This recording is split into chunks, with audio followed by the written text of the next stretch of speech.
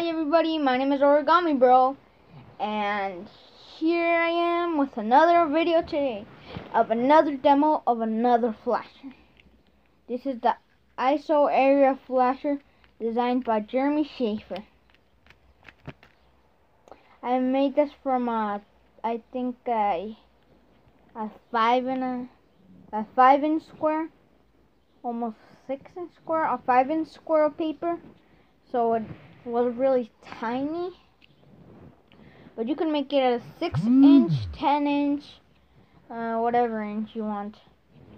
I just preferred 5-inch because I made it from a cut square of some homework that I got a long time ago, and since I wasn't gonna use it for nothing else, I decided to just make some more origami with it. I made this flasher. It's a little too complex for people. It's a little bit too complex if you're a beginner to flashes. I recommend before making this flasher to make the other two flashers that I showed in my other two videos of Jeremy Shafer demos. Oh, this flasher was also designed by Jeremy Shafer. It took me a while to make because to roll it up like this, it works well wet folded, but I can't find a rubber band like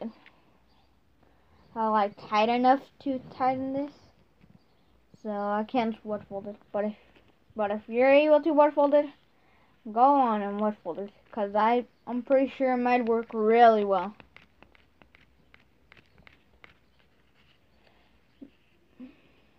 This is a rather complex model for beginners to origami.